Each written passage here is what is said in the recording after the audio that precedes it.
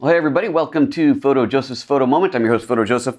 You are watching the first live daily photography show on YouTube. And I am in Florida. We're at Fort Lauderdale, Florida. And I'm here for the LUMIX Luminary Summit. That's the Panasonic Luminary Summit. Every year we come together, or we try to every year, come together as one to just kind of go through the latest tech and talk about what's happening in the industry and so on. And of course, the big thing this week, yesterday, it's been a one-day thing, was all about the GH5. Now today there's a big national sales meeting for Panasonic, so we've been meeting with some of the retailers as well, which has been really cool. Meeting some folks from stores that I haven't been to before and seeing some familiar faces, places I have been. Overall, it's been a really interesting, really fun day. So what I wanted to do today was yesterday I took a bunch of notes of things that I didn't already know about the GH5. And I'm going to go through some of these things and share them with you because I figure that might be interesting. But before we get into that, let's just see who's chatting here since I actually got the chat working. So let's see, I already said hi to Jess and Bubblegum Monsters and Burns Tech. So good to see you guys all here. Sully, hello. Ryan, good morning. And Dimitri's, okay, you're in. And Jess and Mr. Burns Tech. Okay, now I'm getting some questions here. Everybody's saying hi. All right. Burns is saying, I'll have to use the lenses I have with my GH4 for now. I'll be saving up to get some newer lenses eventually. Yeah, you know, that's great. There's nothing wrong with that at all. Whenever you're buying cameras, this is kind of one of those #1 advice things that I give to people who are shopping for a camera, especially if they're changing platforms or buying their first camera or whatever. You know, whatever your budget is, whether it's $1,000 or $10,000, doesn't matter. Invest in glass, right? Your lenses will last for a very, very long time. As long as you don't break them, they should last basically forever. And that is kind of awesome, right? I have lenses, well, pre-Panasonic days, I have lenses that are really old. Panasonic ones, I've got some lenses that I've been using since I switched to Micro Four Thirds. But as long as you put some money into the good glass, that's what really matters. And then you can keep using that glass throughout as you upgrade your bodies. And obviously, obviously you're going to trade out your bodies more often than you're going to trade out your lenses. You know, occasionally, like with the LUMIX lenses now, there is going to be a Mark II. So for example, the 23 to 35 and the 35 to 100, they're both getting upgrades to Mark II. Now the Mark II upgrades are going to provide some nice things. You're going to get better image stabilization. It has the new IS2. The other ones have an IS, I guess, level 1. And that is going to give you a little bit of a difference, but it's not a massive difference. The optics, the glass should be the same. As we understand it, the glass is going to be the same. The weatherproofing, they're both weatherproofed. The new ones are freeze-proof. So if you're going to be doing a lot of sub-zero temperatures, then that might be worth upgrading for. But for the most part, if you've got a 12 to 35 and 35 to 100, you don't have to feel like you need to upgrade those. They're going to work perfectly fine on the GH5. So it's just one of those things to think about. All right, let's see what else we got in here. Casper the Ghost is giving you news. Yes, that is correct. Casper is giving you news. It's funny, my live feed shows a still frame, but I guess you guys are seeing me. I assume it will. Scroll down to the bottom. Yep, you guys are seeing me. Okay. And let's see here. Don't I live in Florida? I do not live in Florida. I live in Oregon. I'm just here for a couple of days. And yeah, if you're not seeing me, just do a refresh on the screen. Let's see, Bubblegum says, I got the 12 to 35 original, beautiful lens. Shame it's not going to get the firmware update now. That's right, but from Joseph, as others says, it looks like for stabilization it won't matter too much. Yeah, they're saying like maybe a half a stop difference between the 1 and the 2 with the GH5, so I think it's going to be okay. I think you're going to be fine. And let's see here. Jess says, I'm starting from scratch. I'm almost convinced myself to get the GX8 to save money. Wonderful camera, love the GX8, but it doesn't do slow-mo, which is something I love. Freeze-proof is a plus. You know, there are advantages to the higher-end bodies. If you're really high-end on video, then the GH5 is the camera for video. Keep in mind there's the autofocus difference as well. The autofocus engine is just off the hook amazing. Okay, Sean, good morning. Is everyone keeping their GH4 and adding the GH5? Great question for the audience out there. Burns Tech, when I got my GH4, I almost went with the GX series, but I really wanted the full feature set that the GH series offers. You pay a little bit more, but it's a higher-end camera, and if you need it, it's absolutely worth those features. Gonna have to sell mine to keep the cost down. Nothing wrong with that as well. It's great if you can keep your GH4, have it as a B camera, but you know, if you can't, you can't. You got to do what you got to do, and it's awesome to be able to get your hands on this new tech. Let's see here. Dave's Nature Production says, I'm going to see if I can trade in my GH4 with the GH5, plus I need a macro lens and the extra money will help. Yeah, there you go. That's some great macro lenses from Panasonic. 2 of them. Are there any third-party? I'm not sure if there's any third-party autofocus macro lenses out there. But the 2 from Panasonic, what is it, a 30 and a 45 millimeter, so a 60 and 90 millimeter equivalent. I've got both of them. They're both really, really nice lenses. Dave's also saying, still thinking of getting the Leica 12 to 60 if it has less chromatic aberration than the 12 to 35. As I shoot mostly video, can't really remove the CA in video. I don't know. It probably will, because it is a Leica lens, the 12 to 60, so it is going to be a higher end bit of glass. But there is chromatic aberration removal in the GH5 that you can enable. I don't remember if that was in the GH4. And it's physically a larger lens, obviously you get a longer reach, but not as fast on the long end. Tough call. Honestly, it's a tough call. I've been shooting with the 12 to 60 for a week. I love it. The extra weight and size has not been bothering me. And the GH5 itself is a little bit bigger and heavier, so overall it's just a bigger, heavier package, but that's still okay. It hasn't been a problem. Still been wearing it on the belt clip like I did with the GH4. I'm not sure yet whether once I've got everything in my hands on a regular basis, if I'm still gonna stick with that 12 to 60 or if I'm gonna go back to the 12 to 35. I don't know, because I really like that faster lens at the 70mm range, and I did zoom in quite a bit. Who knows? Tough call. Very tough call. There's a new lens coming, which I posted a thing on Instagram, just a total teaser, just a straight on shot. I can't tell you what that is, but it's awesome. And let me tell you, for the vlogging set, it's gonna be bad. That's the lens I am absolutely gonna want. Okay, it's kind of cool to see the regulars coming around. Yes, it is. It's lovely to see you guys. And then you're talking about GH5 amongst yourselves. That's so cool.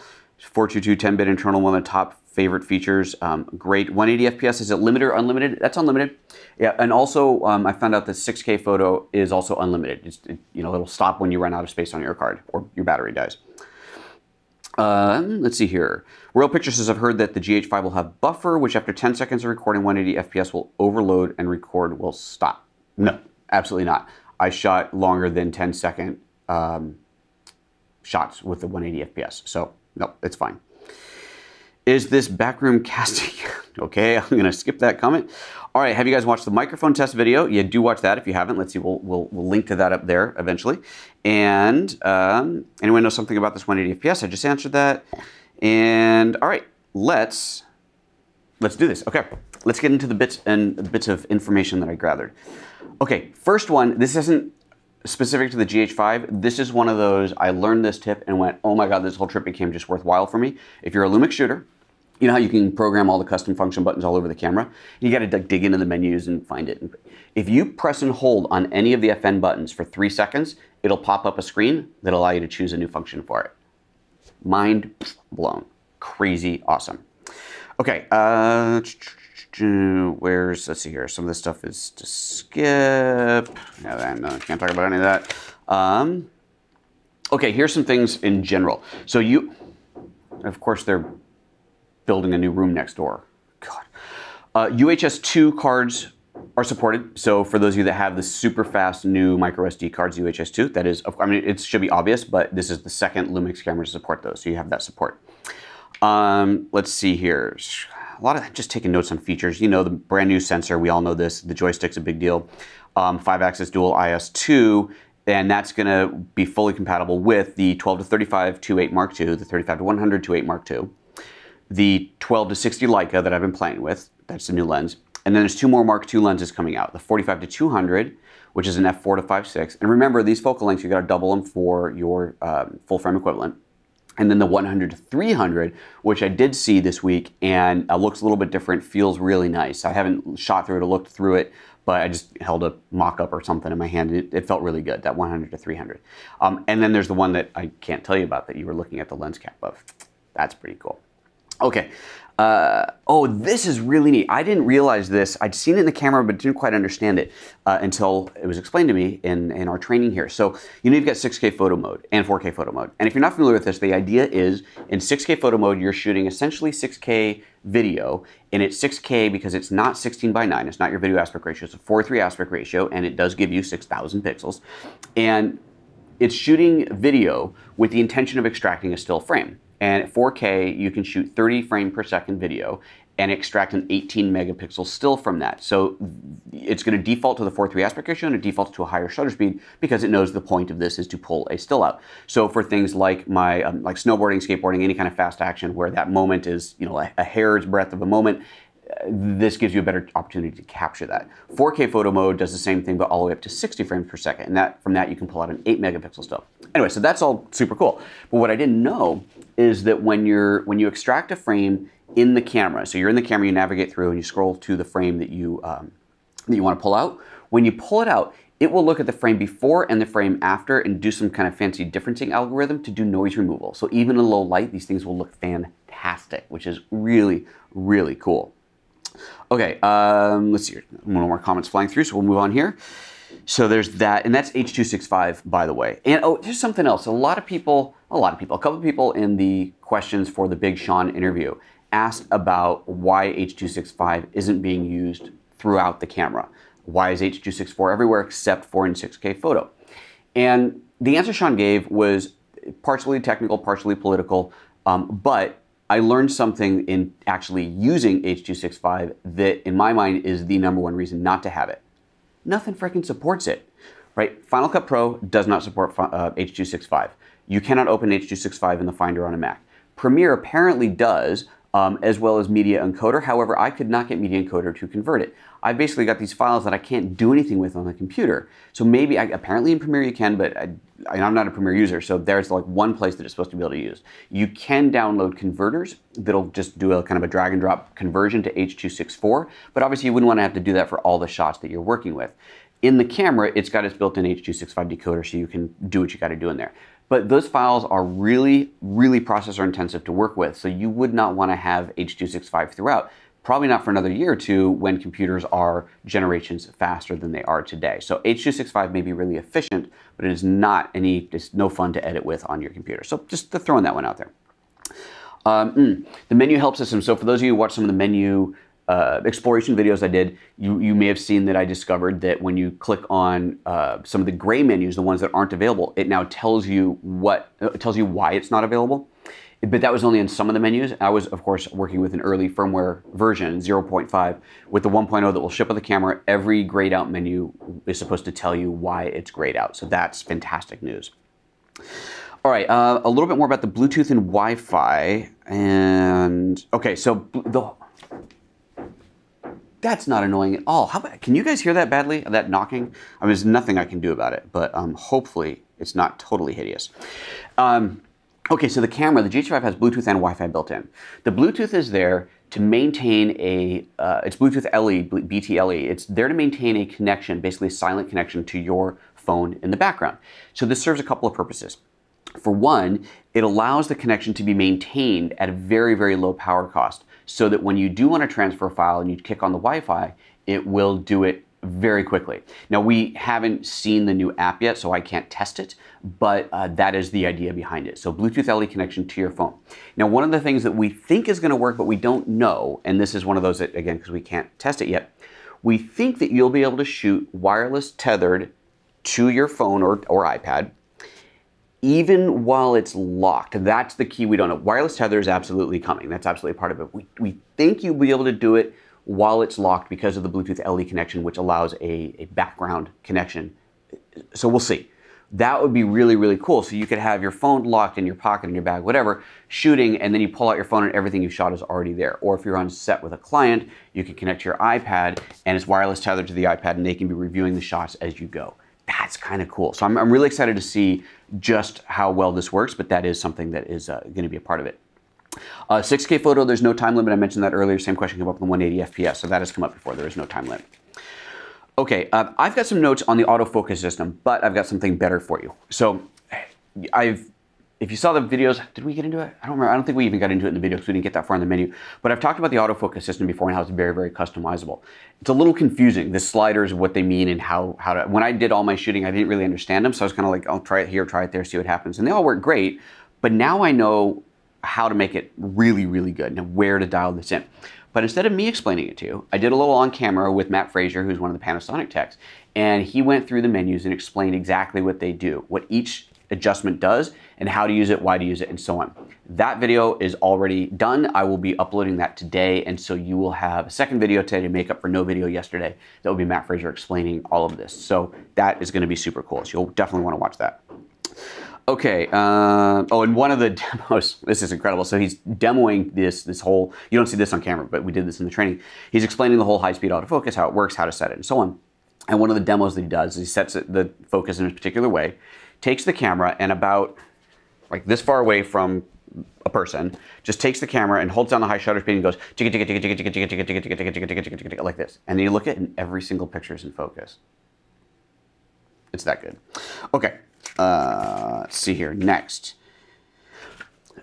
This is a menu item that's in the GH5. I thought it was in the GH4 as well, but I couldn't find it. So maybe I'm wrong. Maybe it's not in GH4, maybe it's in other cameras. But there is a setting, and you might already know this, but there's a setting called lens position resume, and on or off. And I had always thought that that had to do with zoom position. So if you had a motorized zoom lens, of which there were only a few, that it would maintain that zoom position when you turn the camera off and back on again. Turns out that it applies, possibly also applies, but primarily applies to focus. So when I used to use the GH4 for my live broadcast stuff, every time I turn the camera off, it lost focus, I'd turn it back on, and I have to refocus it. Now I had a remote control on a really long extension cable, so I could sit down like I am here, push the button with face detection, locks in my face, and I'm good. So it was not a big deal, but I had to do that every single time after I turned the camera on. Now with the GH5, you won't have to do that, and like I said, I think that might be in other older cameras, but I couldn't find the menu in the GH4. I might have just missed it, but that's what that function does. So if you see the lens position resume, it's for focus, so remember that. Important little thing we haven't looked at, inside of the card bay on the GH5, there's 2 dual SD card slots. There is a tiny little LED next to each one that flashes as it's being written to. And this is extremely important because one of the things you can do is shoot carryover shooting. So when card 1 fills up, it automatically starts recording to card 2. This works for stills and for video. Now video, it will seamlessly end one file and continue it on the next card so that when you drop them onto your timeline, Final Cut, Premiere, whatever, they all come together seamlessly. This allows for virtually infinite recording because not only can you go from card 1 to card 2, once card 2 is recording, card 1 is not, you can pop out card 1 while card 2 is still writing, add in a card 3, and then when card 2 is done, it'll flip back to slot 1, now with card 3 in it, and continue. So as long as you have continuous power, and of course there's power sources for the GH5, then you will be able to have infinite recording to the card, and you can swap out the cards at any time. And like I said, the LED will tell you which one's being written to, so you don't make a really big mistake and pull out the card that's actively being written to, because that would be bad. So super happy about that. Let's see here. This is a little bit inside baseball for the higher end video shooters, but here's something that if you know the difference between shooting in degrees, shutter degrees instead of shutter speed, you probably already know this too, but just in case you don't, I'm gonna put this out there and for those who are interested in this sort of thing. So you can switch the GH4 and the GH5 to shooting in shutter speed for video or measuring it in degrees, shutter degree. And this is a 360 degree, it's a circle, and you can set it anything really in between. For an understanding of how the degrees are measured, what it means, Wikipedia that it goes back to the days of film. But the point is that 180 degree shutter is essentially, in the days of film, it would be exposing the film for half the time. When you're shooting video, 180 degree shutter is ideal. If you're shooting, if you were to think of it in shutter speed, if you're shooting 30 frames per second, then a 60th of a second shutter speed is ideal. Well, if you're shooting 24 frames per second, then a 48th of a second shutter speed is ideal, but that doesn't exist in the camera. You set it to degrees though, and you can do a 180 degree shutter, which is half, and that is the exact double the speed. That is exactly what you want. And the cool thing about putting it in degrees is you put it in 180, and no matter if you change your frame rate, when you go into high speed, 180 frame per second, you don't have to change your shutter speed to compensate. Just leaving it at 180 degree shutter always gives you double the shutter speed. So really, really cool equivalent. So really, really cool thing to know. Again, if you shoot degree shutter, you probably already know this. It's like a duh, obvious thing, but I didn't realize that, and that was just one of those kind of aha moments for me. So hopefully that's a bit interesting to you guys. Okay, the different movie modes. Actually, let's take a quick look at the comments while this is going. Let's see here. Ooh, lots of comments came back through. And, oh, and Sean's in here. God, Sean, thank you, brother. He's coming in. It means that he's in the meeting going, it's time to do something else. And he's adding some comments into here. So he confirmed the 180 FPS is not limited. Thank you, Sean. And Asher, I did not take off to the beach. I'm seeing a blank on mine too, but I'm here, I promise. And let's see here, output's 100% capable of 422. Oh, okay, so another Sean confirmation. The output is 100% capable of 422 10-bit 4K 60p over HDMI. So the full 4K 60p, 422, 10-bit does go out over HDMI as well. We knew that, but I guess someone must have asked about that. I think I missed the question. Oh, and there's a confirmation. The name is in Arabic, so sorry, I can't read that. The question confirmation is that he's asking, is it full 4K or just UHD? Full 4K meaning it's 4096 pixels instead of 3840. I think I got that right. We'll see if Sean answers that. I believe it does, but you have to have a reader that will read it. That would be the trick. Okay, let's see here. This is one of my better shows. Why, thank you, Sean. Okay, how do you fast forward? I have no idea. I'm not texting back. I can't text you back, Ryan. First live stream, not so much action. Well, then people are looking at a still frame. Just refresh. Alrighty, let's see here. And I wonder if Joseph knows it's live. Yes, I'm very aware it's live. If he comes back holding a sandwich. Okay, wow, wait, hold on a second. Is everybody, are you not seeing me? It's a good thing I'm recording this. Huh, fascinating.